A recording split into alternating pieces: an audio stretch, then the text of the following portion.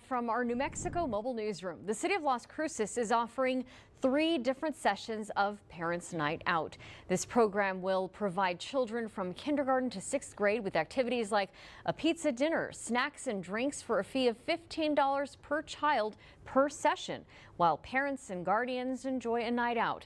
The sessions will be on April 12th, May 17th, and June 28th from 6 p.m. to 7:30 p.m. This is all at Frank O'Brien Papen Community Center. Online registration begins April 1st. We have a final look at